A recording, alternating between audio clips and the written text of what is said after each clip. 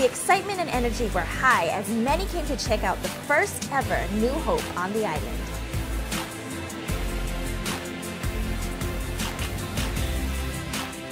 Well, aloha New Hope, Kipi Higa here. We just finished our grand opening here at New Hope Kahului, and we are so excited about what the Lord is doing. We had a great turnout today with over 100 people, and we had over 35 kids. And that's just through Facebook and just having our friends let everybody else know that we're here to serve the Lord. And so thank you so much for your prayers, and thank you so much for your support. We are very, like I said, very excited about what the Lord is doing. The Lord is already putting together a wonderful and very strong leadership team. And we just want to say thank you again. Thank you for your support. Thank you for your prayers. We love you. From New Hope Kahului, all right.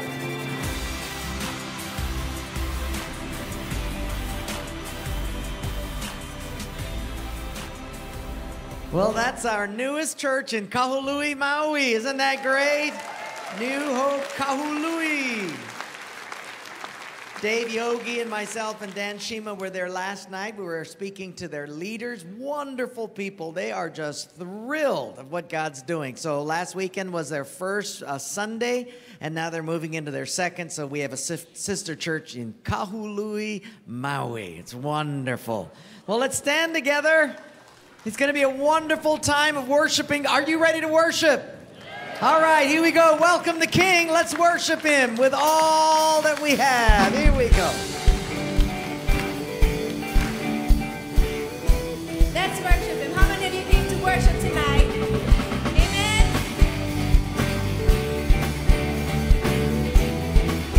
Yes, Lord, we praise you. For the praises of a man, I will never ever stand. For the kingdoms of this world, I'll never give my heart away.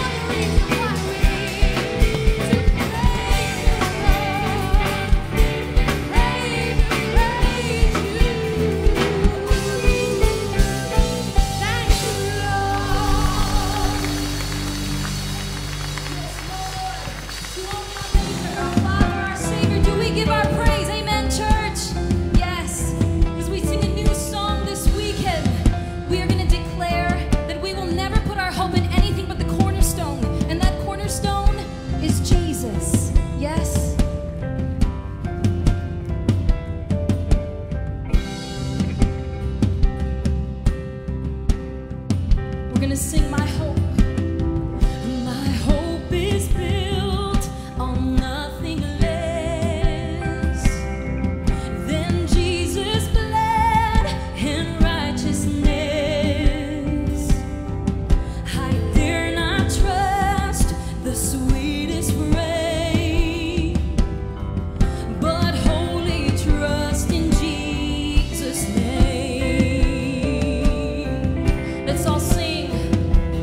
My hope is built on nothing less than Jesus' blood, and righteousness. I dare not trust the sweetest frame, but wholly trust in Jesus' name. Christ alone, and Christ alone, cornerstone, we make strong in the Savior's love through the storm. He is Lord, Lord of all. When darkness seems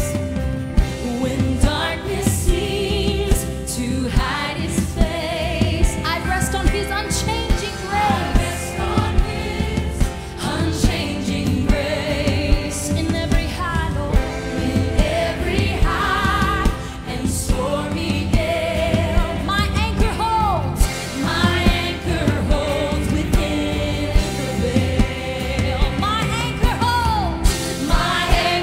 holds within the veil.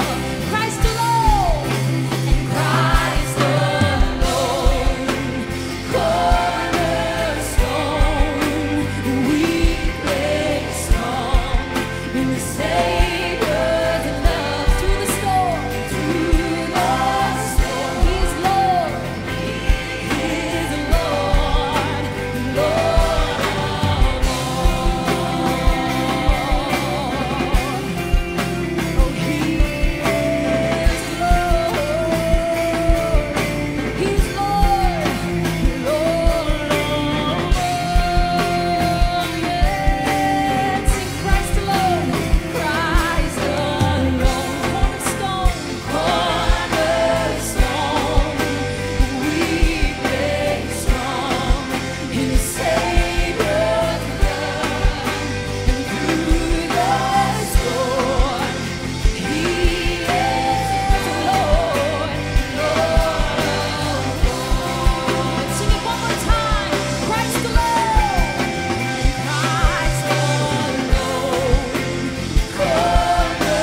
cornerstone, we make strong in the Savior's love, through the storm.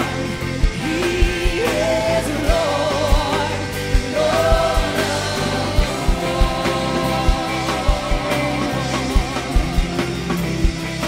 Yes, Father, thank you, Lord, for being the cornerstone.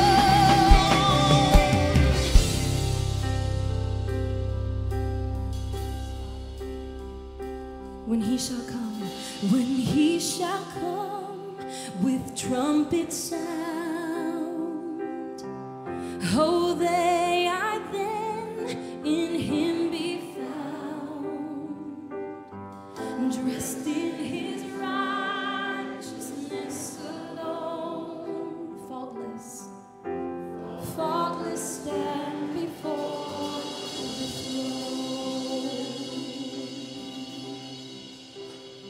Yes, Father. We pray, Father, that we will always build our lives and our hope on You, the unshakable, the unmovable, and that we won't trust anything in this world, God, because those things can fall away, those things can break, those things can hurt us. So I pray, Lord, that we will always set everything on You, the Holy One, the glorious One. You are worthy, Father. And we give our praises to you, Lord. We praise you, Father. Sing worthy. And worthy is the Lamb who was slain. And holy, holy is he. We'll sing a new song. We'll sing a new song to him who sits on heaven's mercy seat. Sing worthy.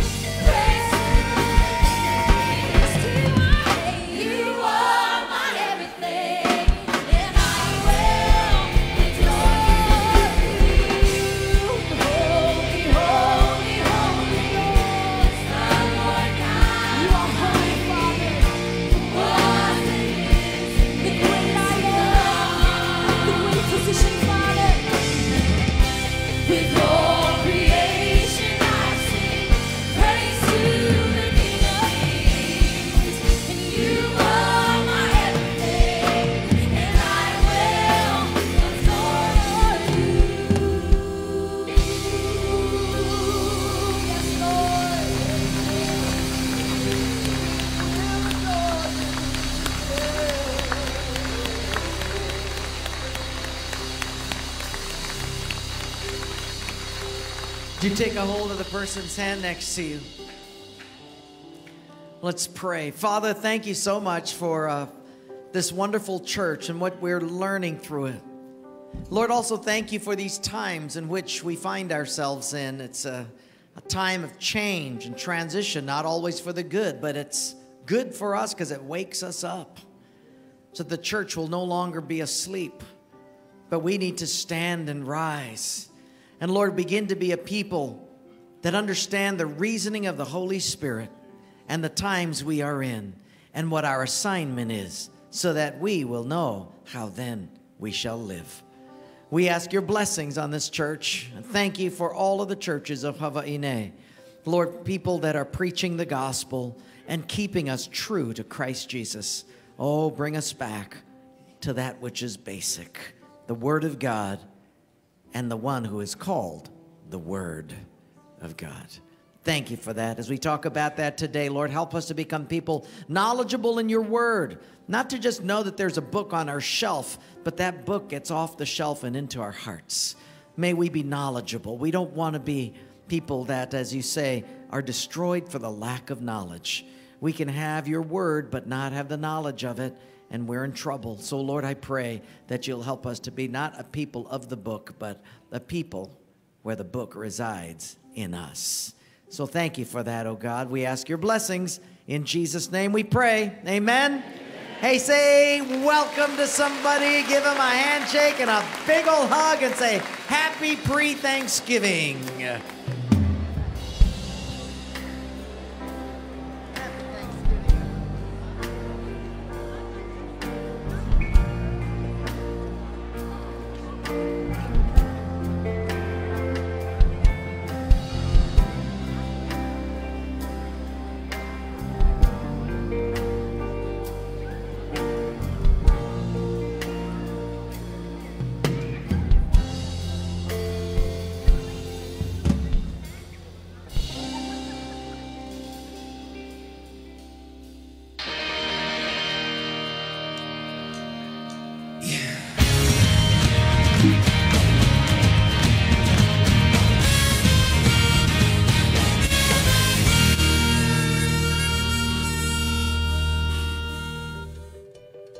What's up, New Hope? I'm Brandon, and welcome to this weekend's edition of New Hope in Action. I'm here backstage of the New Hope Junior Youth Performing Arts Center production, Seussical Junior. Dane Eisen has been doing an amazing job directing this musical with a cast of children ages 8 through 12. They've been doing a fantastic job with this show, so let's take a look at what's been going on this stage in the past 2 weeks. All the things you can think and wonder and dream for our bodies today. All the things you can think when your things have a shot. You don't think of it not, there's another thing there. If you open your mind, all the things you will find lining up to get loose. All the things you can think, all the things you can think, all the things you can think, all the things you can think, all the things you can think when you think about This Sunday, November 18th at 3 p.m., we'll be having water baptism at Magic Island. If you haven't been water baptized since receiving Jesus Christ as your Lord and Savior, now's the time to do so. We'll be having a church-wide potluck, so feel free to bring a dish and help us celebrate those who are water baptized. Take a look at this. I wanted Jesus in my heart as I go on my journey. Get a fresh start. I'm looking forward to peace and just having love all around me. It was always in his time, and I just felt fulfilled.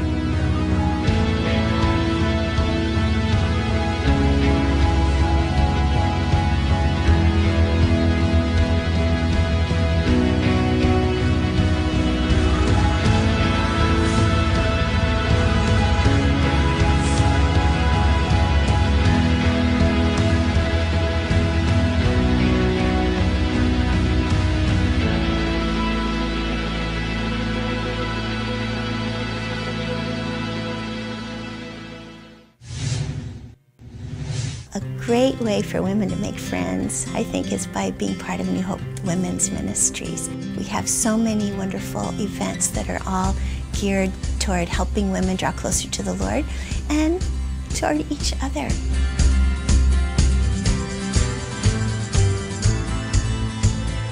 All women are invited to join the New Hope's Women's Ministry Christmas March. There will be a continental breakfast, fellowship with other women, a time of worship, Christmas carols, and a cooking demonstration by Angela Gonzalo, a personal chef and owner of That Girl Can Cook. She will be weaving some inspirational Christmas thoughts as she cooks and as we get to sample bites of her Christmas cuisine. Come and join us at New Hope Ministry Center on December 1st from 9:30 to 11:30 a.m. For more information, contact Eunice Shinsato. That's all we have for this edition of New Hope in Action. There are so many exciting things happening here at New Hope, so make sure you get involved so you can be a part of the many great things that God is doing. For more information on any of the stories you've heard, you can visit our website at enewhope.org or visit the Next Steps tent outside after service. My name is Brandon, signing off. Aloha! Hey, could we give Brandon a big hand for that, New Hope in Action? Can I be one of the first to say Happy Thanksgiving to everyone? We're so glad you're here. I want to reiterate one of the stories in the New Hope in Action, and that is baptism. Now, this is our last baptism of this year, and what a better way to start the Thanksgiving and Christmas season by coming down and getting baptized, having a brand new start in this holiday season. So if you've never been baptized, we want to encourage you to come down 3 o'clock Sunday afternoon, Magic Island. And if you have been baptized, again, church family, just come down and encourage and support, play some volleyball and have some potluck. It is a great way to spend an afternoon. So we really want to encourage you to come down and get baptized and support those who are getting baptized. Well, my name is Tim Savage. I'm the Director of Multimedia. And if this is your first time here to New Hope, welcome. This is a great time to come visit, and we hope join in. And if this is your first time, this is our bulletin. And in our bulletin, we actually have a tab just for you. So if you could fill that welcome tab out, tear it off, and then as the offering bucket comes by in just a couple of minutes, just drop it in. That's our way of being able to stay in touch with you and connect with you. Well, as I mentioned, water baptism is tomorrow, and then again, this is Thanksgiving week. So wanted to let you know that our offices will be closed on Thursday and Friday of this week, and we will reopen next week. Now, I think the main reason we're closed on Friday is so that everyone can go shopping at Black Friday, right? Well, we have something really special for those of you who will be at Ala Moana, and I hope that I'm not one of those, but those of you who will be at Ala Moana on Friday, our worship team is going to be down at center stage. Isn't that awesome? Isn't that awesome? Yeah, I think that's pretty awesome. So the team is going to be down there at 7 p.m., and they're going to present song and dance till about 7:45. So I know you ladies are thinking, 7 p.m.? All have already been there 15 hours. It's time to go home. But anyway, if you are there, come down, support our team at Ala Moana Center. Really, really special. Great time to do an outreach to those there shopping. And then we wanted to remind you that in 3 weeks, we are having the Gift of Charity concert here at Farrington, where the Moana Loa High School music department comes together with New Hope, and we partner together, put on a fantastic concert. I know tickets are actually going fast. So there is a table outside, and I highly recommend that you get your tickets early because that always sells out. So finally tonight, they are training us for Thanksgiving at the food court. They're selling lau lau, mac salad, and rice. So if you're in training for Thanksgiving, you want to make sure and go out and support them at the food table in the food court. Well, if our ushers would prepare to take the tithes and offerings, and if we would prepare our hearts to give, we are continuing our series, Jesus Pure and Simple, and Pastor Wayne will be bringing a very important message entitled One Thing. So that's what he's speaking on tonight, one thing. So it must be very, very important. So if you all would bow your heads with me and join in prayer. Dear Heavenly Father, this Thanksgiving week, would you just create in us, in each of us, a heart of thanksgiving, a heart of appreciation. Lord, in this now, our time to give back to you, could we just remember all that you've provided for us, Lord, all those things that we never did for ourselves, but you did for us, and maybe we don't even know, Lord, but could we just stop now and appreciate all that you do for us, Lord? And so in this Thanksgiving week, we just want to say thank you to you, the one that really matters. And now, would you just open our hearts and minds as Pastor Wayne comes out and gives a very important message, Lord. And so we ask all of these things in your precious name, in Jesus Christ's name, and we all say, amen. Ushers, go ahead.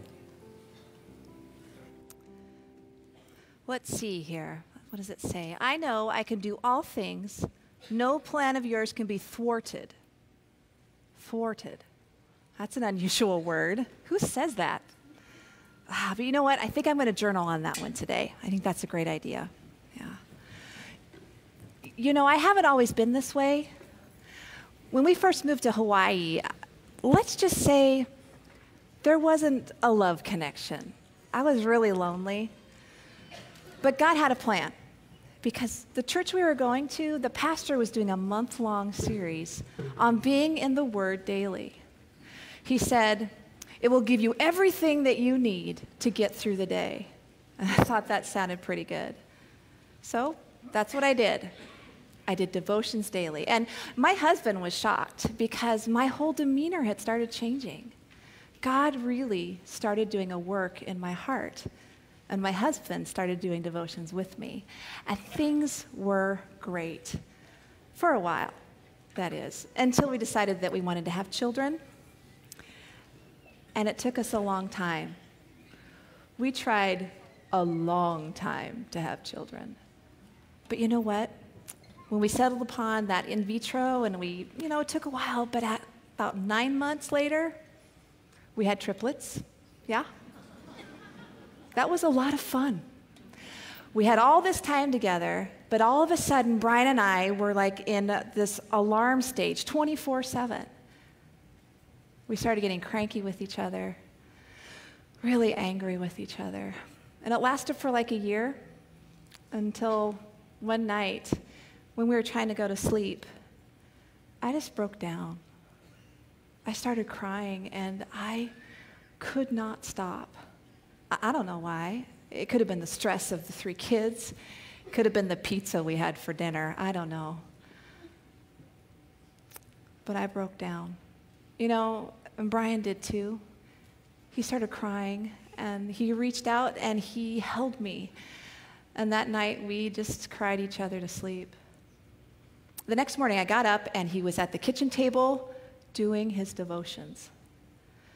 And right next to him was my Bible and my journal.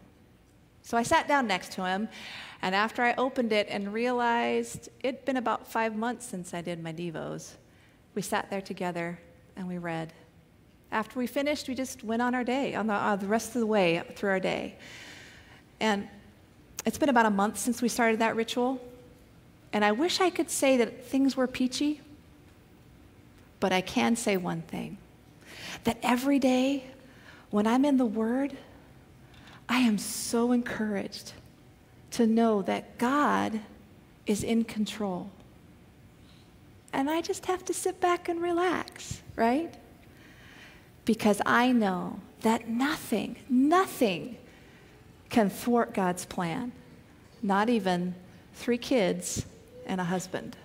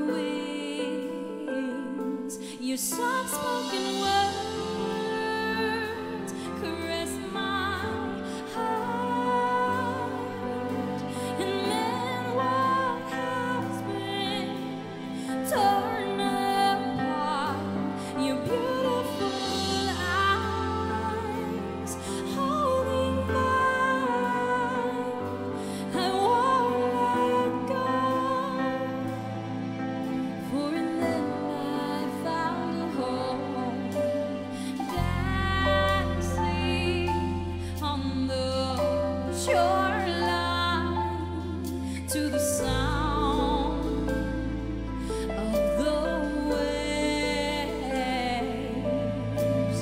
walking on the waters in your love. I'm kept safe. Your soft-spoken words caress my heart, and mend what has been torn apart. Your beautiful eyes holding my hand, I won't let go. For in them I found a home.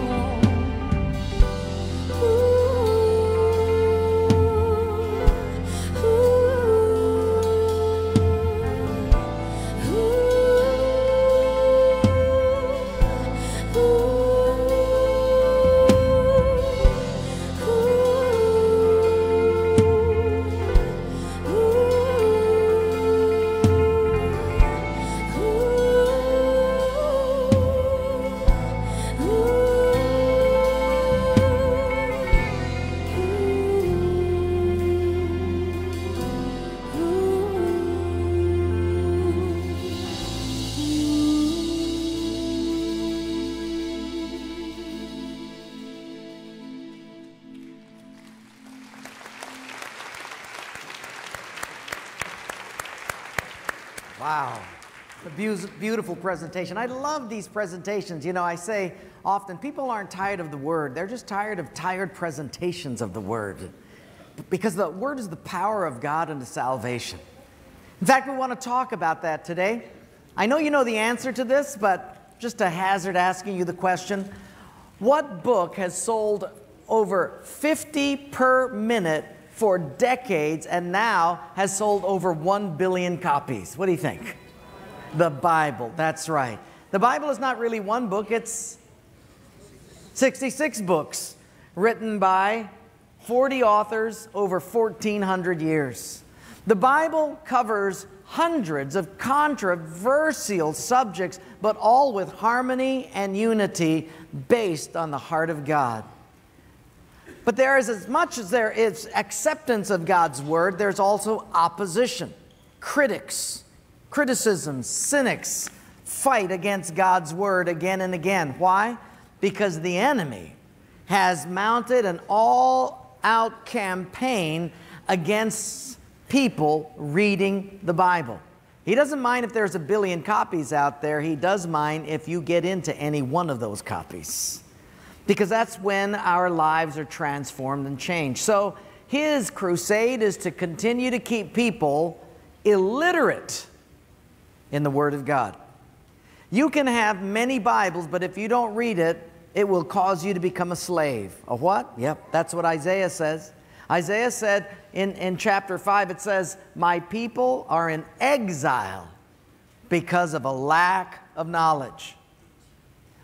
And we find in Hosea chapter 4, it says, my people are destroyed for a lack of knowledge. Lack of knowledge in what? Amos 8:11 says it this way, behold, the days are coming, saith the Lord, when I will send a famine on the world. But it will not be a famine of thirst or of hunger. It will be a famine of hearing the word of the Lord. We're a people that have the Bibles around us, but it's time for us to become people of the Word. See, the Bible has had an unparalleled influence on the arts and literature and on our nation. In fact, nothing has inspired novelists and poets and artists and composers, countries and nations more than this one book. Not to mention the millions and millions of lives that have been utterly transformed by the power in this one book. Because God honors these words. The Bible says that God has inspired, or God breathed. In fact, it's sort of like this. He's saying, if you read the wisdom of Solomon, the same wisdom I gave to Solomon, I will breathe into you. The ability to make decisions wisely that I gave to Moses. When you read Moses, I will be happy, thrilled to give that same ability to you. That's why the enemy knows that if he can keep us unintelligent, ignorant of the Word, then he'll keep God's best out of us. So there's an all-out demonic crusade against getting to know the Word of God. In fact, if we are ignorant of the Word of God, just remember the way you think will shape your future and your eternity, even if it is wrong. The way we think, even if it's wrong, it will affect and shape or misshape our eternity. We have to understand that our nation was actually birthed out of those who had a passion for the Word of God. You take a look at men and women that have changed the course of our nation. For example, a Martin Luther King. You need to know at least a basic knowledge of the Bible if you want to understand his philosophy and how he, with his courage, was able to change this nation. It was April 3rd, 1968. He spoke his last message. He was speaking about the injustices of America. And he said, all I'm asking America to do is to stay true to what she has written on paper. And then he said this, I have been to the mountaintop, and I have looked over, and I have seen the promised land. And then he said this almost as if there was a premonition, I may not be able to go with you, but we as a people must enter the promised land. So he said, I am happy, and I have no worries, and I do not fear any man, for I have seen, mine eyes have seen the glory of the Lord. The next day he was assassinated. Probably one of the most gripping and tragic moments in America's history. But you see, if you don't understand even a basic understanding of the Bible, you won't understand what he was talking about. To a student that doesn't understand the Bible, doesn't read the Bible, it's just like gibberish. What was it about the promised land that he has seen it, but he may not go? Who's he talking about? Who's he comparing this to? You see, you won't understand much about even American history or our culture if you don't understand the Bible. And so what's happening is when we're pulling the Bible out, it's ruining our historians, and we will become poor futurists if we are poor historians.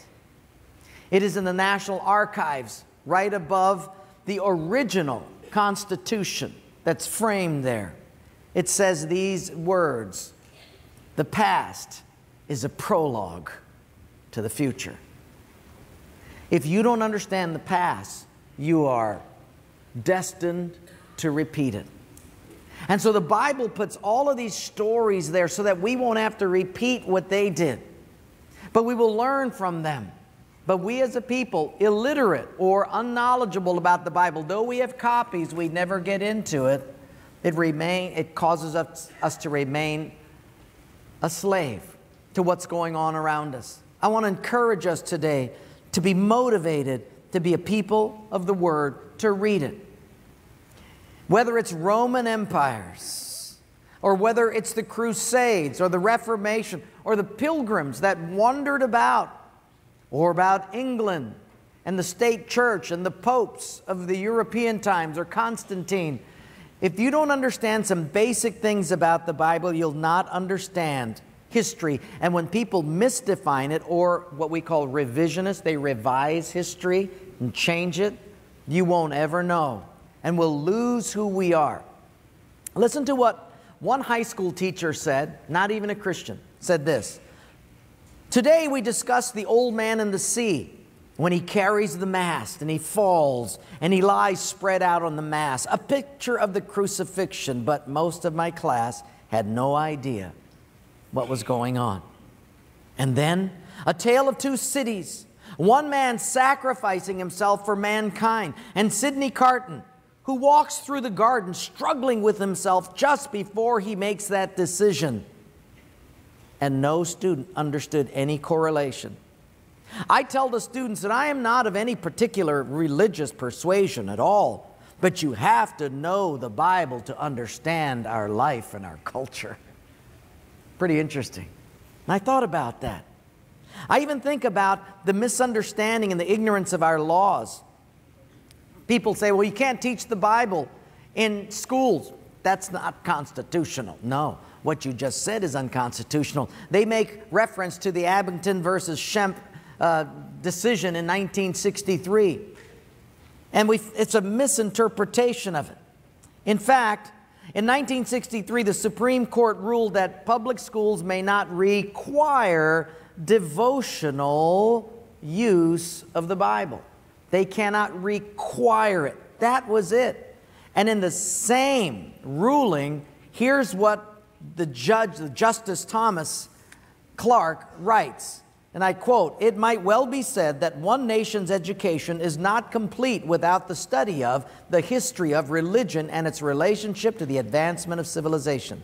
Nothing we have said here," after he made the ruling, "nothing we have said here indicates that such study of the Bible or of religion, when presented objectively as a part of a secular program of education, may not be effected consistently with the First Amendment." In other words, he's saying it's absolutely fine. You just can't use it to proselytize, but to teach students about how the Bible has helped to develop our culture and our nation is absolutely fine, and it's a part of our Constitution. If there's any judge or legislator that is confused about whether or not it's constitutional to talk about God and to see how God really was a part of our nation, they have only to walk through the Washington Mall and take a look at our history. Take a look at, for example, the Washington Monument. It's a beautiful waterway. That monument is like a Roman or an Egyptian obelisk that goes straight up 555 feet. And at the top of that is an aluminum capstone. And you know what it says around there? Right around the capstone? Praise be to God. Isn't that interesting? If we're a non-Christian nation, pretty neat that a non-Christian nation would put that on one of its highest monuments. And then going up the stairs, emblazoned on the walls, it's almost as if the people who built this, our forefathers, knew that our country would keep our children away from the Word of God, and it will mutate our culture. And so it's written on the inside, "Suffer the little children to come unto me, and forbid them not, for to such is the kingdom of heaven." That's written on the inside. And more, knowing that we may be confused, it's almost like a code, and it's sitting right there in the Washington Monument. Search the Scriptures. And almost as if we would expunge God from every place, schools and public buildings, it's written right under that. It says, "Holiness unto the Lord." You take a look at the capstones and cornerstones, the National Archives. Everywhere you go, you're going to see emblazoned in granite and marble scriptures that honor God, that our forefathers thought very fitting to put there. In fact, at the top of the Supreme Court, you have all the lawgivers throughout history, of which are included Moses holding the 10 Commandments. Next to him, few down, Solomon. So they understood that the Bible is a very huge part of our foundation. Some people say, what about Jefferson? Jefferson, he wasn't really a Christian. Jefferson grew up in Monticello, that's where he lived, his home. And there's panels that give his greatest excerpts from his speeches. And let me give you three of them. The first, you will notice, "We hold these truths to be self-evident, that all men are created equal, and that they are endowed by their..." No God? No. They're endowed by their Creator. It was as natural as having conversations around the mall there at Washington. They would just have God on their lips all the time. They're endowed by their Creator with certain inalienable rights. Among these are life, liberty, and the pursuit of happiness. Panel 2 in Monticello. Check this out. Almighty God hath created the mind free. You notice how he speaks about God all the time. If it were such a taboo, none of these would have been written in our country's documents. And I continue. All attempts to influence that mind, that free mind, influenced by temporal punishments, are a departure from the plan of the holy author of our religion. That's written by Thomas Jefferson.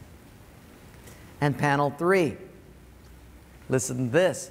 God, who gave us life, gave us liberty. Can the liberties of a nation be secure when we have removed a conviction that these liberties are the gift of God? Indeed, here it is, listen, I tremble for my country when I reflect that God is just and that His justice cannot sleep forever. He was concerned about our country turning from God. So did Abraham Lincoln. Abraham Lincoln writes there in eyesight of the Washington Memorial these words, and it says, "The judgments of the Lord are true and righteous altogether," from the book of Psalms. Now, all of those are right there in our Washington Mall. And they were concerned that we would forget all of these things. Now, just think about it. Think about if we forget all of these, what happens? God says, "But if you forget the Lord your God, if you do not do all of His commandments, a people whom you do not know shall eat up the produce of your ground and all your labors, and you will be oppressed and crushed continually." In other words, we'll keep working, but we won't own our produce. Now, this is a prophetic word for those who forget the Lord. And yet God put it on all of our marble and granite, and yet we are pushing God away. And then He gives us the Word, and if we're not knowledgeable about the Word, the Bible says you will go into exile. And then the prophecy, the Lord will bring you and your king whom you have set over you to a nation, oops, sorry, misspelled, which neither you nor your fathers have known, and there you shall serve them. The alien who is among you shall rise above you. He shall tend to you, lend to you, but you will not lend to him. Interesting. Other foreigners will start lending to us, and we'll have to borrow from other nations. Did you know that 36 cents of every dollar we spend in America, we borrow from a foreign nation? You shall be the head, he shall be the head, and you shall be the tail. Why? Because you did not serve the Lord with a glad heart. What will happen? Well, then you're going to serve your enemies, whom the Lord will send against you, and the Lord will bring a nation against you from afar, as an eagle swoops down a nation whose language you do not understand. The justice of God, said Jefferson, will not sleep forever. And God speaks about us being a people of the Word. Otherwise, what we produce, we don't own. Here's a real quick test. Who owns Gerber's? Huh? Yep. How's about our famous Holiday Inn down the road? Who owns that? Not us. Even our beloved First Hawaiian Bank. Who owns that? Yeah, not us. Check out 7-Eleven. That's an old American logo item there. Who owns that? Well, I wish we did. Japan owns it. What about Trader Joe's? We all love Trader Joe's. That's us. No, it's not. Germany owns that. What about Bud Light? All that you guys, the flavor you guys drink all the time. Bud Light. Well, we should own that. Do we own that? Belgium owns it.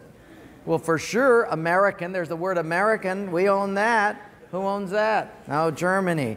Well, here, this is a Christian word. Church's Chicken. We own Church's Chicken. This will blow your mind. Yeah. Well, buy American. We need to buy American. Okay, so I go out and buy Banana Republic. You know where that's from?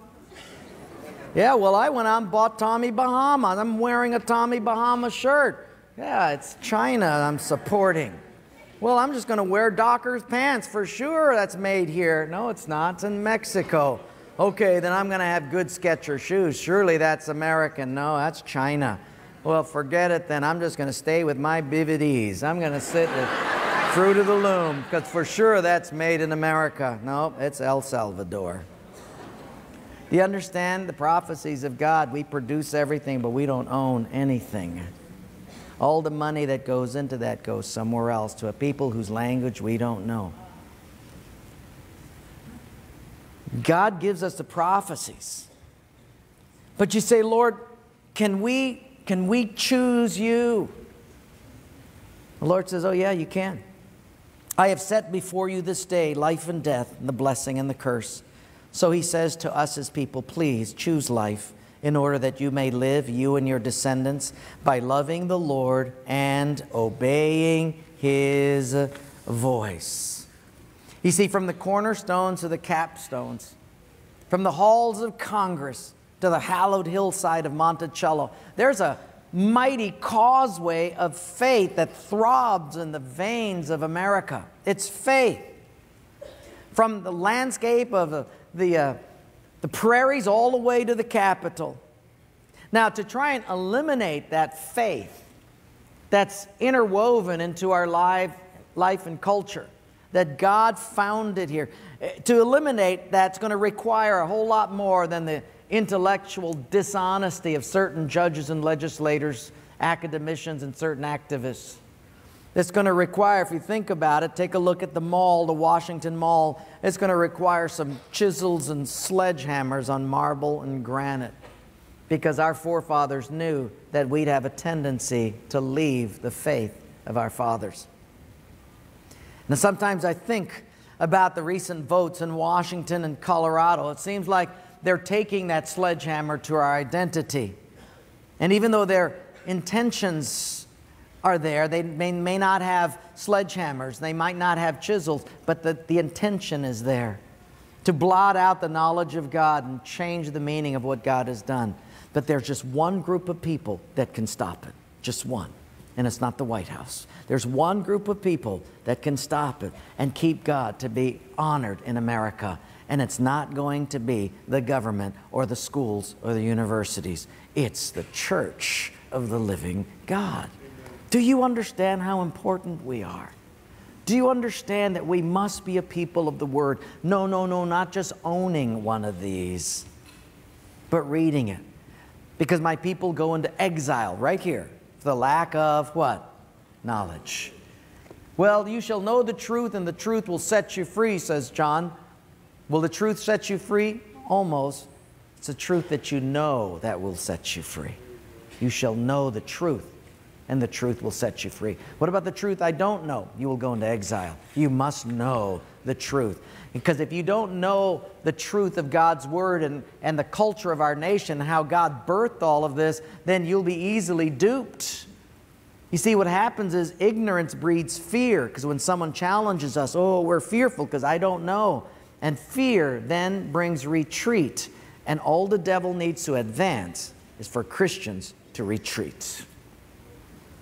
And so we must become a people of the Word, because we're not very knowledgeable. Let's take a look at this video that might be interesting.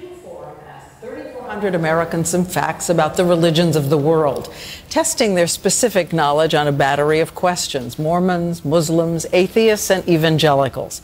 Which group do you think did the best? Dan Harris administers 4 of the key questions in our pop quiz. America is one of the most religious countries on earth, but today's new poll shows that many of us struggle to answer basic questions about faith, even when we've just left Mass. Will you tell me the names of the first 4 books of the New Testament of the Bible, that is the 4 Gospels? Mark, John, Matthew. No, I don't know them. You just went to Mass? Yes. You don't know the 4 Gospels? No. So what are the 4 Gospels? Matthew, Mark, Luke, and John, and fewer than half of Americans got it right. In fact, out of 32 questions on this pop quiz from the Pew Forum on religion and public life, Americans got on average 16 Right. Do you happen to know the name of the holy book in Islam? Quran. Oh, good job. Right. The highest scorers, atheists and agnostics, who got nearly 21 questions right on average, as compared to white evangelical Protestants, who scored an average of 17.6, and Hispanic Catholics, who got an average of 11.6 questions correct. What's the first book in the Bible? Genesis. Where, according to the Bible, was Jesus born? Jerusalem. Bethlehem. Bethlehem. Oh, yeah. That's embarrassing. Church leaders we spoke to today said they found the apparently low Bible literacy troubling. We need a church that's strong, that knows its own holy book, and that is living according to it. The survey's authors say the poll does not mean that Americans are not serious about their faith, but church leaders say it may mean it's now time to get back to basics. Dan Harris, ABC News, New York. Pretty interesting. We're pretty illiterate when it comes to the Bible, knowing things in the Bible. And we want to change that around. The Amos 8:11 famine. In fact, if you heard what he said, it's time to get back to the basics. Time to get back to the basics. And so that's why we want to go through this book that it's called Jesus, Pure and Simple, to remind us to get back to the basics. And today, can I encourage you to be a people knowledgeable of the Word? Otherwise, we'll be duped by everybody else's words. So let's take a look at our notes. Jesus is in the house of Mary and Martha. Martha's scurrying around. Mary, moreover, was seated at the Lord's feet, listening to His word. And Martha got a little upset and said, "You tell my sister Mary to get off her bottom and help me in the kitchen. We got stuff to do, places to go, people to see." And Jesus said, "Martha, Martha Stewart, Martha, Martha, you're bothered about so many things." In fact, let's read it at the top of our notes. Go. "But the Lord answered and said, Martha, Martha, you are worried and bothered about so many things, but only one thing is necessary. And Mary has chosen the good part, which shall not be taken away." Would you underline one thing? Only one thing is necessary. Mary, moreover, was seated at the Lord's feet, listening to His word. One thing is necessary, and Mary has chosen. She is what? She has... It's something you have to choose. In this topsy-turvy world, one of the things the enemy would love to do is to keep you from the Word. You can have 1 or 2, 3 Bibles in your room, but just stay away from them, because it's not the truth that sets you free. It's the knowledge you have of the truth that will set you free. And He understands that. And so we need to break that famine and begin to be a people of the Word. One thing. The psalmist says in Psalm 119, would you read this next one with me? Go. "Open my eyes that I might behold wonderful things from Thy..." Open my eyes? Why do we pray, "Open my eyes"? Well, we're going to talk about that, but let me first go through a few things to look for when you're reading the Bible. 4 things. Real easy. Here it is. When you're reading the Bible every day, number 1, when you're doing your devotions, just look for lessons to be learned. Would you write that in? Lessons to be learned. There are lessons to be learned. Every problem that you will encounter will have already been encountered by someone in the Bible. Every problem will already have been encountered by someone here in the Bible, and they're going to leave clues behind as to how you can navigate through yours. Lessons to be learned. It's in the book of Corinthians that we find that scripture that's next in your notes. Corinth was a church, a city in Asia Minor that Paul had planted, where Greece is. And he planted a church in Corinth. But he writes a book to the Corinthians. And he speaks strongly to them about the danger of immorality. You see, Corinth had as its main goddess the goddess Aphrodite. Have you heard of aphrodisiacs? It heightens your romantic pleasure and need. Herbs or whatever they put in there. And so that was the goddess of the Corinthians. And so you can see it was a very immoral city. It was a very rich city, affluent city, but people would come to take vacations in Corinth, to take vacations from their wives and their moral standards. Paul plants a church right in that city. But the problem wasn't that the church was planted in Corinth. No, it wasn't that the church was in Corinth. Paul wrote because Corinth was getting into the church. And he says, you can't do it. And he speaks to them. In fact, let's read out loud, and read it nice and loud for me, this verse. Would you read it? Go. Let us not act as some did, and 23,000, nor let us, and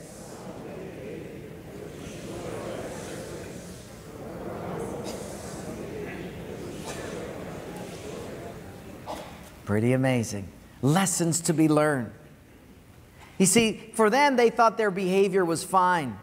But the Lord says, no, if you don't know, in fact, let's read it here. Go, the next one, go. You err because you know not the Scriptures nor the power.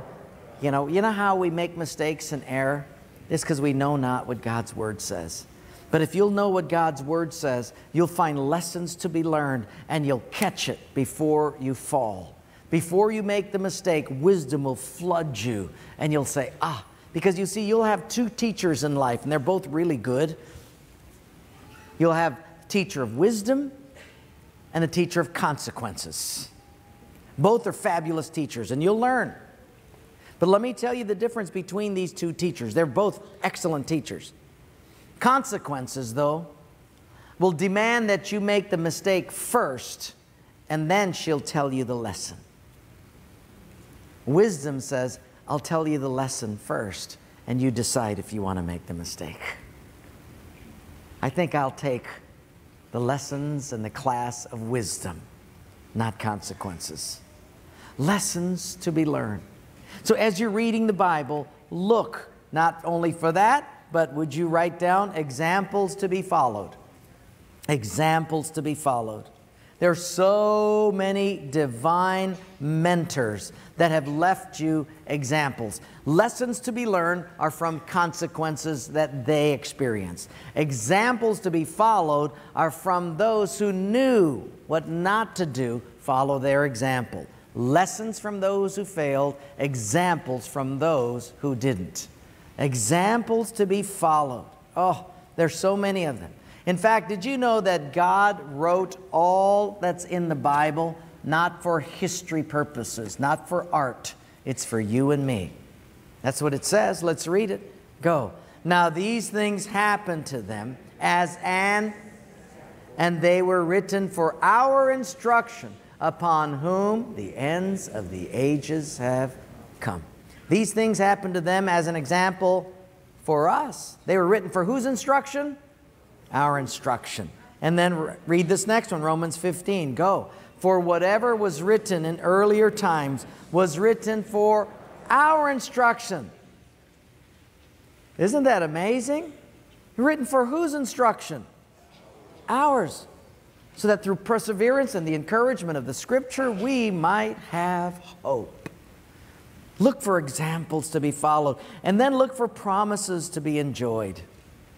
Promises. There's 7,000 plus promises in the Bible. When you're going through something hard, look for a promise to hold on to. I remember when I was having heart problems and I thought I was going to have a heart attack. I was going to water baptism and couldn't even walk across Ala Moana Beach Park. I had to stop, sit down. I couldn't breathe. And I remember I got a hold of a scripture out of Psalms.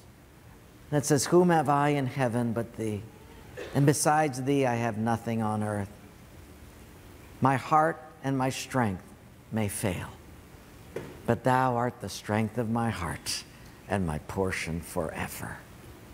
I got a hold of that and I said, you are the strength of my heart. Even though my heart seems to be failing, you are the strength of my heart and my portion forever. And I quoted that again and again, and that gave me hope. And when I went for the surgery and they put 3 stents in my heart, I kept hold of that hope, that promise. Look for promises, promises to be enjoyed.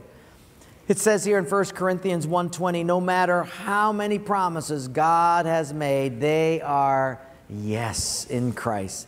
And this next one, would you read it? Go.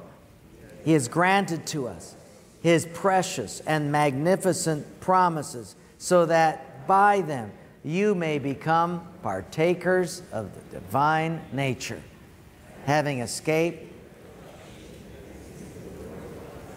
Yeah. So how do we get out of the world and into the identity of God? Through the promises.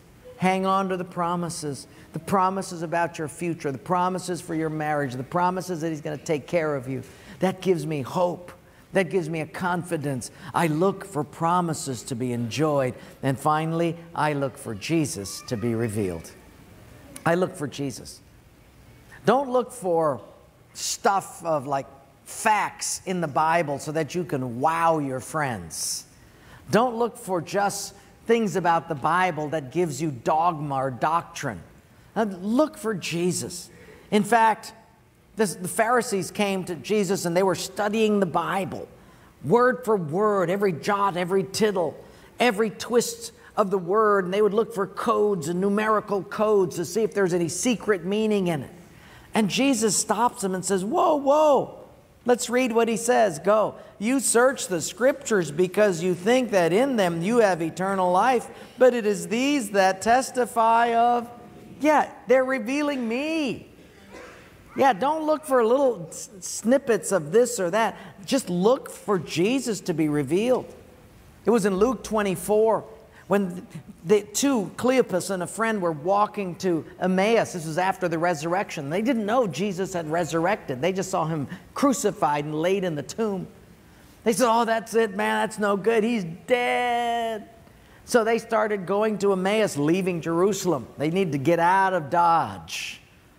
And they were complaining and grumbling along the way. And Jesus Himself, whoop, joins them and starts walking with them in His resurrected form. Now, they did not know it was Jesus. And so He's walking with them. I guess in our glorified bodies, we might not look kind of like we are now. I don't know. That'd be cool. I'll be taller and more handsome, and I'll have black hair. So that's cool. But He starts walking with these two guys. They don't recognize Him. And Jesus said, what are you talking about? Oh, this one who said he was going to be the Messiah, and he's fulfilled the Scriptures, and here he is dead. Oh, everything's done. And the Lord smiles and says, whoa, let's read what it says here. Go. Oh, foolish men, slow of heart to believe all the Scriptures have spoken. And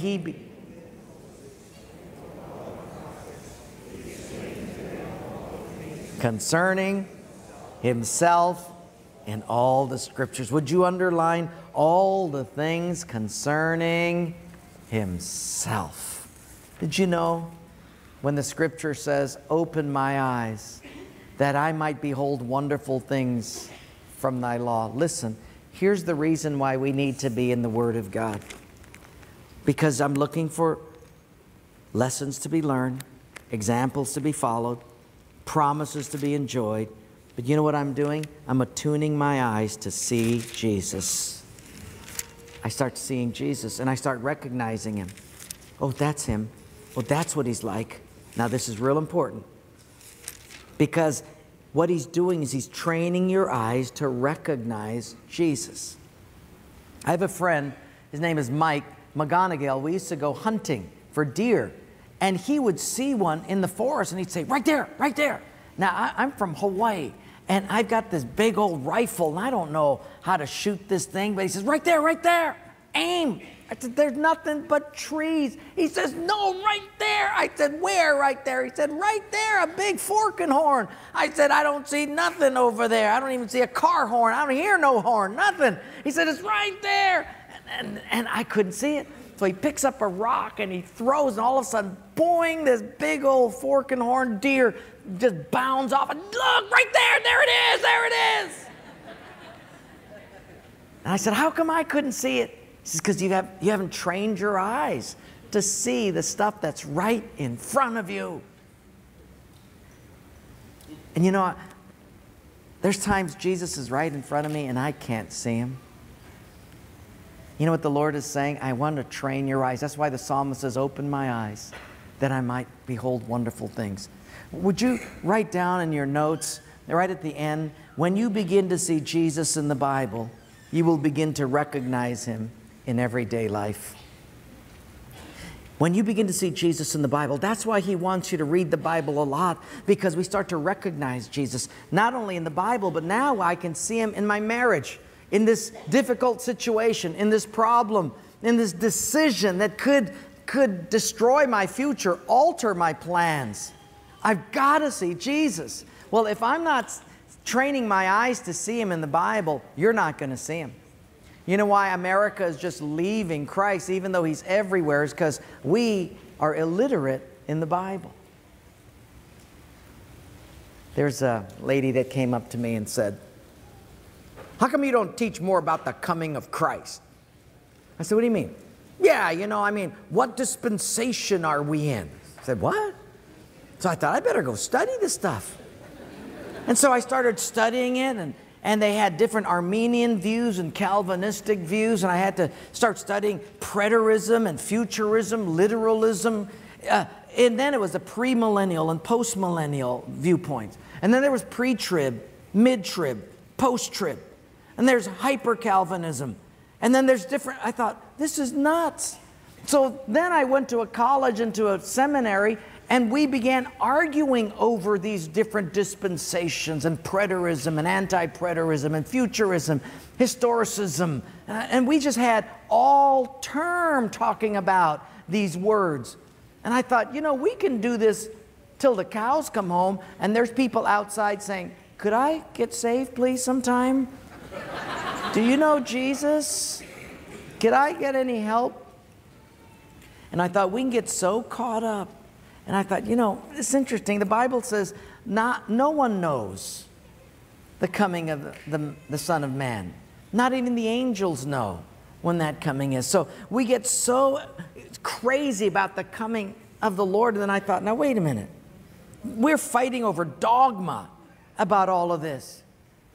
I thought, you know, if I'm ready for him to come, I don't worry when he's going to come. It's cool. Now some people say, but don't you get excited about when he's coming? I said, you know, if I never see my wife and then I hear she's coming home, whoo, I'll get excited and scurry around. But what if I'm with my wife every day? We take walks together, we have breakfast together, we do things together, we read the Bible together, we go to church together, we travel together, and someone says, Anna is coming. So? I just saw her. Yeah, but she's coming. Aren't you all flustered and nervous? No. No, we're with each other all the time. Yeah, but aren't you nervous? No. Well, you're crazy. I think you're crazy. You understand how we can get so flustered over something? And I think, wait a minute. If we have a relationship with Jesus and I'm with him all the time, we talk all the time. And when someone says he's coming, wonderful. But aren't you like nervous? You're crazy. Here's something I'd like you to know more about, though. Instead of the coming of Christ, I want you to know about the comings of Christ. Say, what's that? I want you to be able to recognize Jesus so much from reading the Word that during the day when he arrives and speaks into a conversation, you can hear him. You can see him enter a time when you're talking with a friend, the coming of Christ. Christ comes right into that conversation, and I can see him. I know it. I know it. See, some people are waiting for the coming of Christ. They miss all the comings of Christ. They miss him every day, every week. When they're talking to someone, they don't know that Jesus just showed up and opened the door wide for something, and you miss it.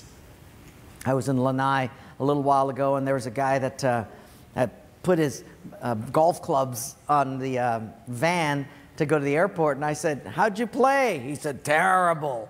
And I said, isn't that funny? We could have stayed in Honolulu and played terrible. Now you just paid $500 to play terrible. And he laughed. And so then I see him at the airport, and he puts his clubs up there and he says, "You can have these clubs." And I said, "No, I got some just as bad as yours." And he laughed and he said, "Hey, you're Wayne Cordero." I said, "Yeah, last time I checked." And he said, I watch you on TV. I said, "It's because they don't have anything else to put on. They put on my stuff." And he laughed a little and he says, "You know, my daughter went to New Hope for a long time. She's going to college now in Canada, but she went there for a long time. Really helped her." I said, "Wow." And I thought, Jesus just showed up. I said, "What about you?" He said, "Oh, yeah, don't go." I said, "Why don't you follow the example of your daughter? She's pretty sharp, I think." "Oh, yeah, she's really smart." "Oh, no, I mean, she's sharp." He said, "Yeah, I got it. I said, "I bet God's arranged all of this, even bad golf, for you to be reminded that he's waiting for you." He said, "I think so." And I left it. Do you understand? Jesus came. There was a coming of Christ. And if we're not careful, we'll be looking for the coming of Christ and miss the comings of Christ. All the time. We miss it again and again and again and again. A lady came out of the condo and she was waiting at where I live, and she looked a little forlorn. I said, "How are you?" She said, "Oh, okay. I'm just kind of working with my husband." I said, "Oh, what's happening?" "Oh, he can't walk. He used to walk. He can't walk anymore. And it's really hard." Now, I don't know what came over me, but I said, "Let's pray for him." She said, "Huh?" I don't know if she's a Christian or not. I said, "Let's pray for him." She said, "Okay."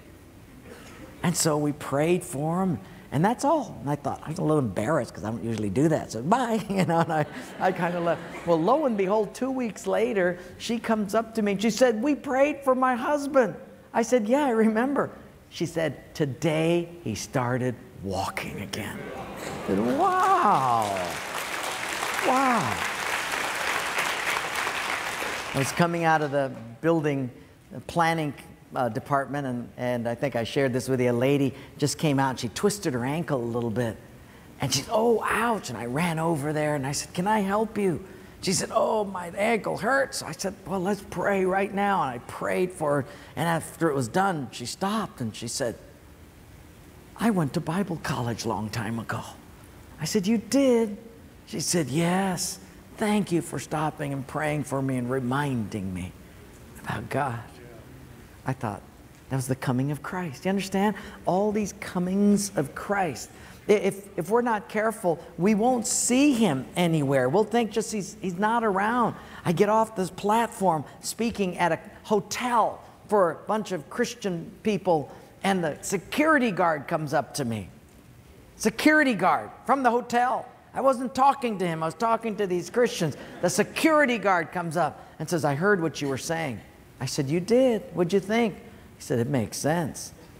I thought, Jesus just showed up. I said, "Well, sit down." He sat down because I thought, Jesus just came. It was the coming of Christ. We sat down, we talked. I got to lead him to Christ, prayed for him. And I thought, wow, see, that's what it's all about. We can be studying preterism, futurism, literalism, premillennial, mid-trib, post-trib, whatever trib, don't trib.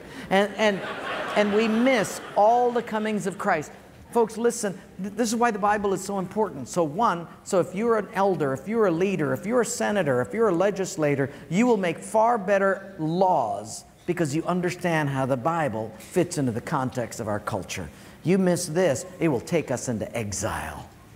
And we'll think everything is the same, going on same, but we won't own anything. Everything will be taken away from us. We will go into exile for a lack of knowledge. Then our children now are getting no Bible knowledge, and history will be revised and rewritten right under our noses, and we will lose our identity. We must be a people of knowledge. So where does it start? With us, the people of God. Right here. Because if we don't have it, it's going to happen out there. If we're not knowledgeable about the Word, everyone else won't be knowledgeable either because we reproduce what we are. We are the standard. We're the barometer of the nation. It's us that God says, you will be the ones that'll start everything or stop everything. It's right here. The church of the living God. So when you open your eyes, look for lessons to be learned from their failures examples to be followed from their successes. Look for promises to be enjoyed, to hold on to in the time when you're going through struggle. And Jesus, look for Him. Because when your eyes get attuned to seeing Jesus in the Bible, you'll begin to see Him in everyday life. And that's the beginning of changes, transformations, and miracles. Be a people of the Word. One thing. That's going to be the most important of all. Can you say amen to that? Amen. Amen.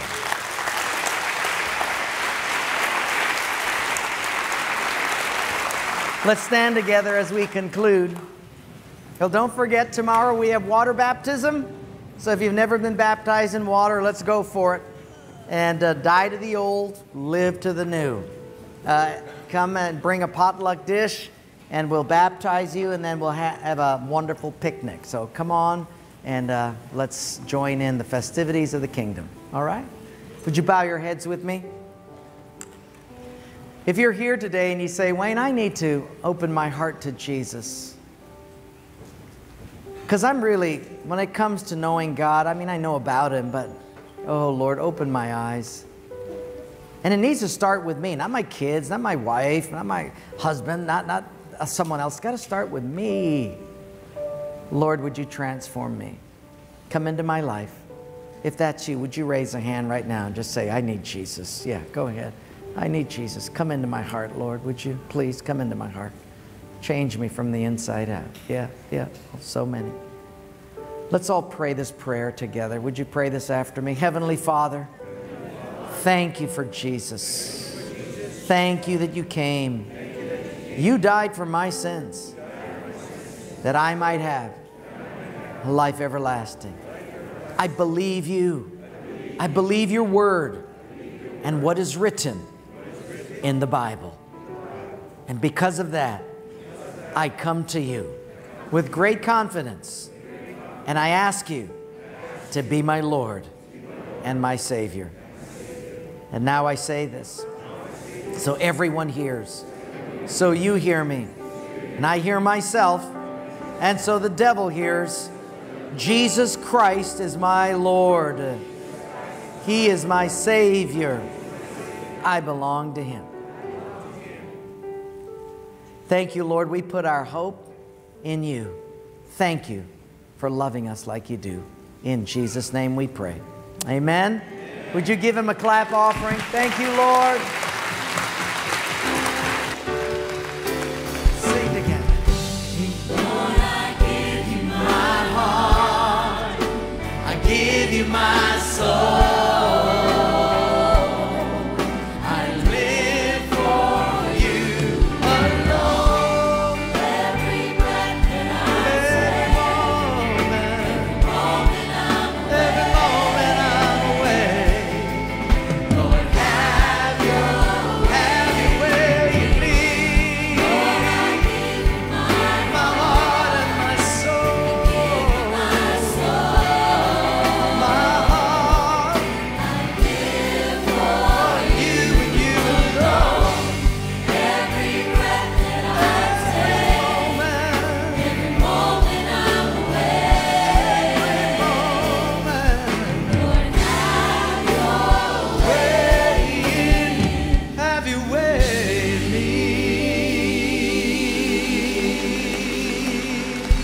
God bless you. Have a fabulous evening. Give someone a hug on your way out, would you?